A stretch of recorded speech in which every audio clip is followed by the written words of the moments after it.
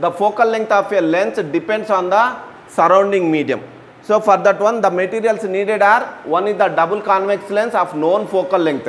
The focal length of the lens already we found, it is practical, it is 10 centimeters. Next one, cylindrical jar, and the third one is the lens holder, circular lens holder. This is the lens holder. Okay. Next one, the fourth one is the water and black stone. See this one.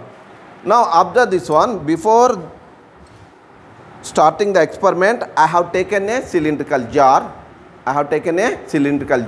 Actually, I have to take 1 meter length cylindrical jar, but it is not available. So I have taken a cylindrical jar of 40 centimeters. Now I kept the black stone. Inside the cylindrical jar. Okay. I kept the black stone inside the cylindrical jar. Now, see this. I kept the lens in the circular lens holder. See this. I am trying to see the image of the black stone, crystal clear image of the black stone. See this one, magnified image of the black stone.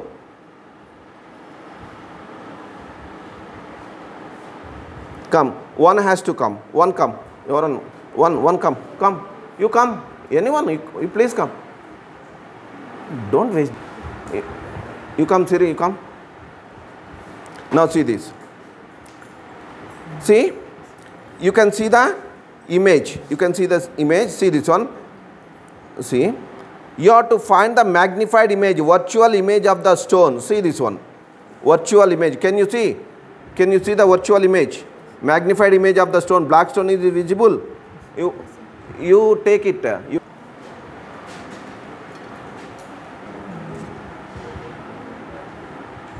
The stone and the lens is, what is the distance?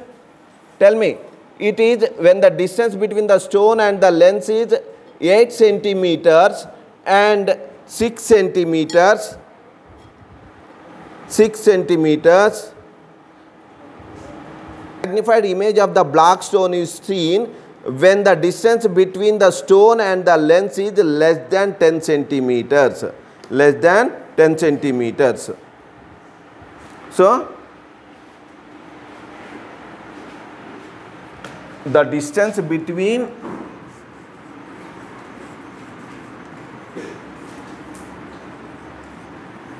the stone and the lens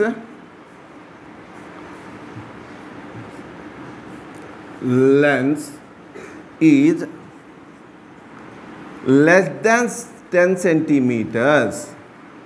Less than 10 centimeters. It means that when the object is kept in between pole and focus, a virtual magnified image of the stone is formed. Are you clear about that one? So what is the medium here? Nothing is there means what is the medium? Air is the medium. Air is the medium. So at 8 centimeters you can see the magnified image. At 6 centimeters also you can see the magnified image. Okay. Now what I am doing? I am pouring the water into the cylindrical jar.